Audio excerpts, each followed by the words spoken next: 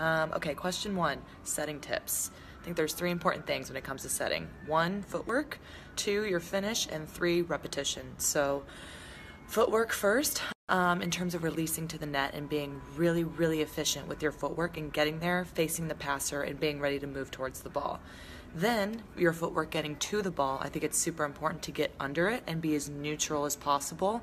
Just makes it harder for the other team to read and middles to make a move. Then, in terms of your finish, the ball only knows angles, and this is true on defense, block, setting. So, when you get to the ball and you finish, hold your finish to where you want the ball to go. Finish and follow to where you want it to go. The United States, 17-14, they do have a chance. Barch Hackley picks that one up off the floor, and then the big block from Yuan Jinyue.